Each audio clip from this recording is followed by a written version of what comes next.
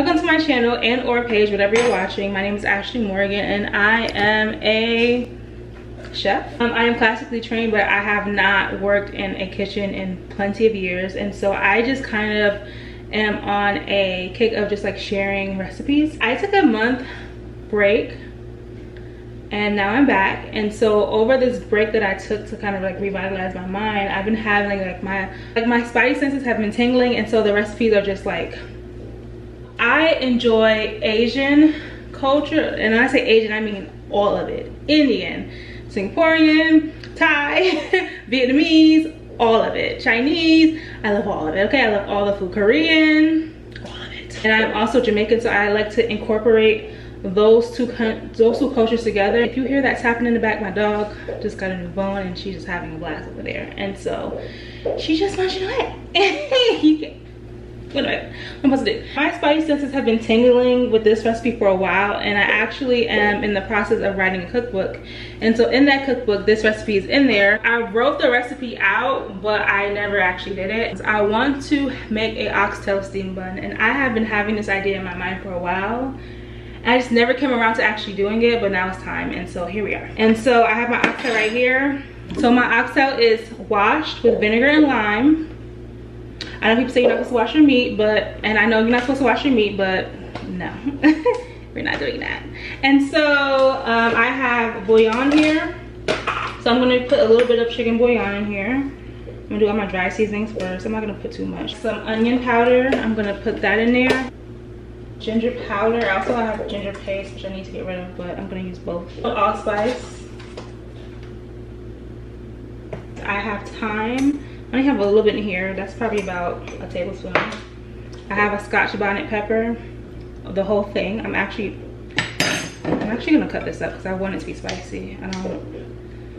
One thing about me, I don't play around with spice. I love spice. I really want to put a bird's eye chili in here, but I'm gonna chill out. I love spice a lot. Can you tell? I'm gonna put a little bit of curry powder in there.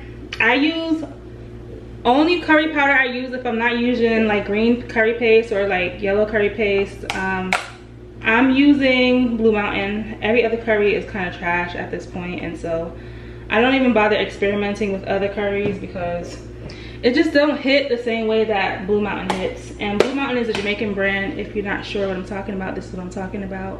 It comes in hot and also regular, so I will definitely check them out. Adobo, I'm gonna put a little bit because I already put bouillon in here and I don't want it to be too salty, so there's that. And I'm gonna add browning. I'm going to add soy sauce. Rinse this off.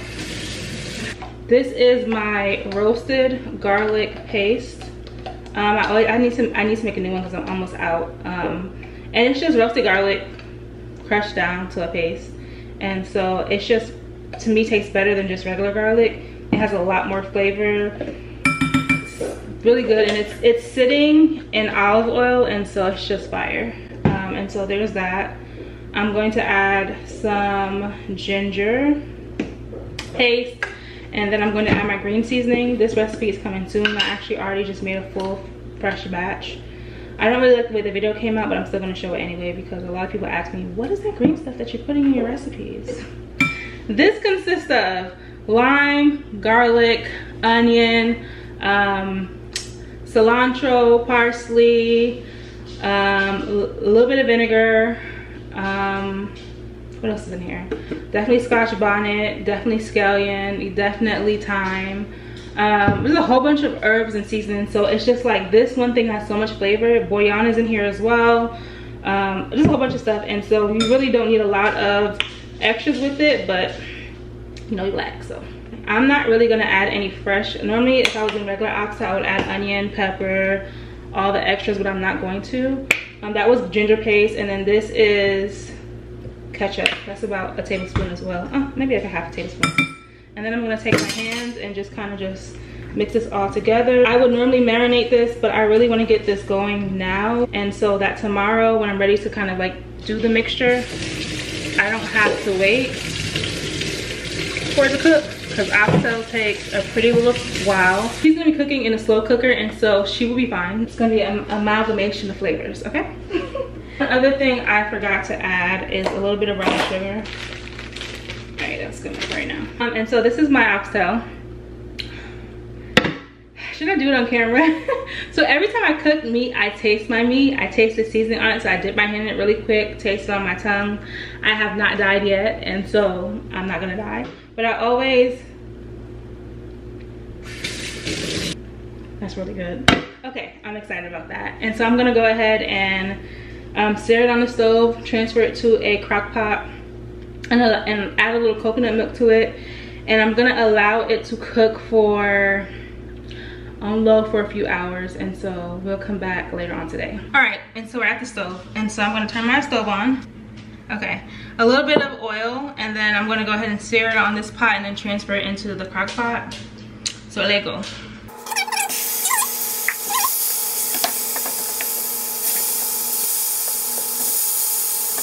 Let those brown, and then I'm gonna flip them over, and I'm gonna get my crock pot set up so that we can transfer them over, and then bada bang, bada boom.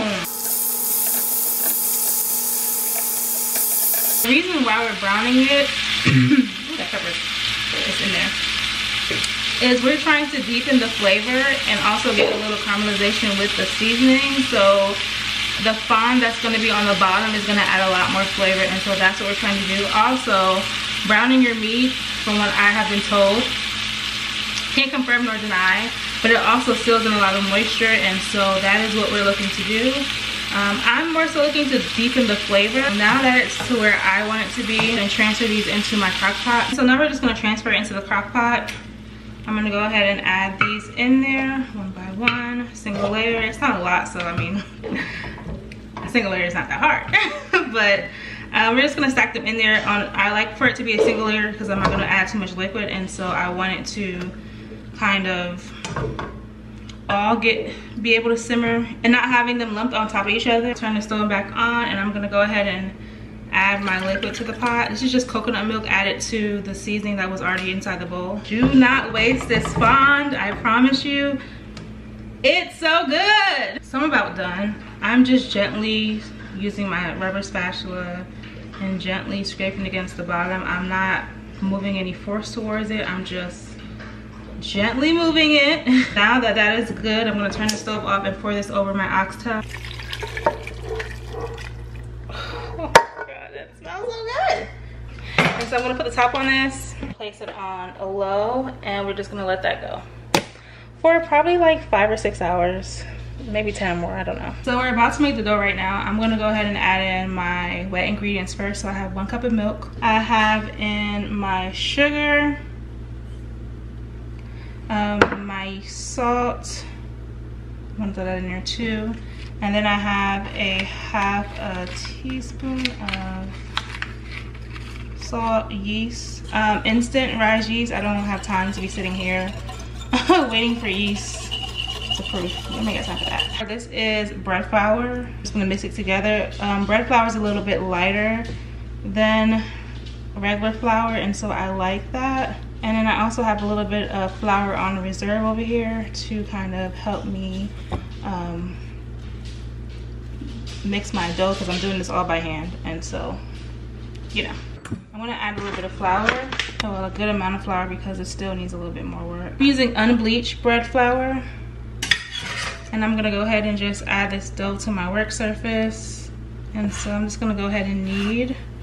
It's gonna take me a little while, so I'm just gonna go ahead and knead and then come back, because I have to basically build the gluten in this. And so in order to do that, I'm gonna have to knead for at least 10 minutes. So here's my dough. I'm going to go ahead and cover it with saran wrap.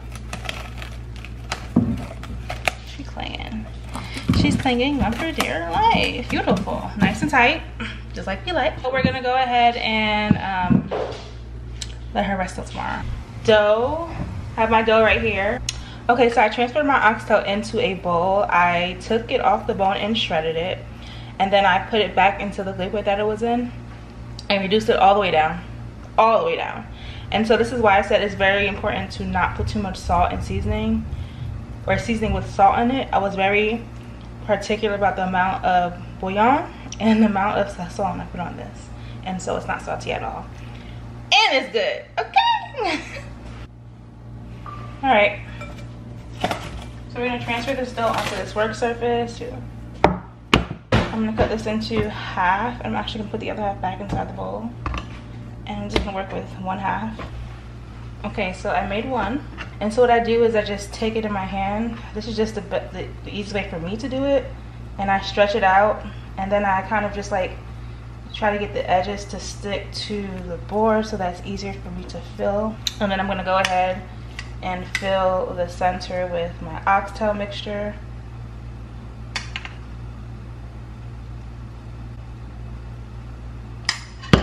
And then try not to touch the oxtail. I'm just gonna try to gather all the ends and kind of pinch it over, so that it doesn't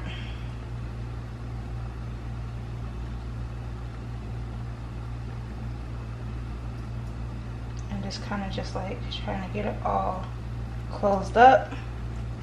And then once I have it, I'm just going to continue to keep pinching and pinching and pinching and pinching until I feel like the bottom is as closed as it could be. I'm going to gently just take it in my hand like I'm making a meatball and just cup over it and just kind of move it, constantly checking the bottom to make sure that I don't have anything sticking out. But I just want to try to get the top as smooth as I can.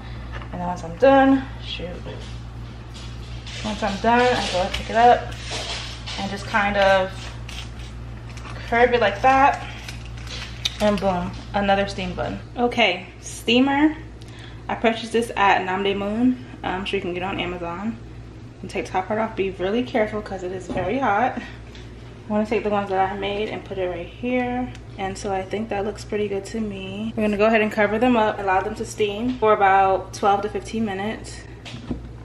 For the time of truth, I'm so nervous. This is so nerve-wracking and I'm so nervous. All right, let's go. Wow, they look so good. They could be a little bit better, but for a first time, that's not bad. So I went ahead and just sliced one open with a knife. Look at that. That looks really good, I'm not gonna lie to you. And that is a wrap. I really like the way that these came out once I like split it down the middle. Look so, they look so good. I'm really proud of myself. My oxtail, fire, period. I cannot wait to share the rest of the ideas that I have in my head. I am just really experimenting. I think the biggest issue with the smoothness is the fact that I don't have a stand mixer, and kneading it by hand is a lot of work. I was literally kneading it for like 15 minutes. And so I think that I need to get a stand mixer because I do want to do a few other things. Like I have another idea, which is what that stuff is over there, that I want to go ahead and try tomorrow. And so we're gonna see how that goes. But I'm really proud of this one. Like, this was really good. Like, the same way I envisioned it being in my head is the same way it was. Be sure to subscribe and share this video. I'm really proud of this and I kind of want to share it with everybody. And so if you can share this video, that would be great. Recipe will be down below. Thank you guys for watching. I love you all so much. Let me know if you like this and I will continue to do more. And if you have any ideas of recipes you have thought about fusing together, let me know and I will definitely see what I can do. And so thank you guys for watching my channel. I love you all so much. Deuces.